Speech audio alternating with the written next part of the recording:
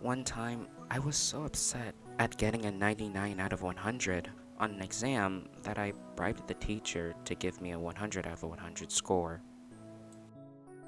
Please reconsider fixing my grade. I can't. Even then, you still got a 99 out of 100. That's not bad at all. It's terrible. I can't have that on my perfect record. No academy will accept me. No job will hire me. Yes, they will. You're a bright girl and you just can't win them all. I'll be your servant.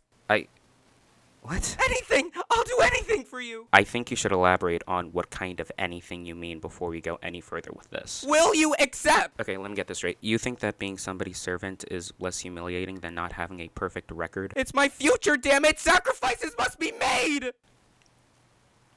Okay.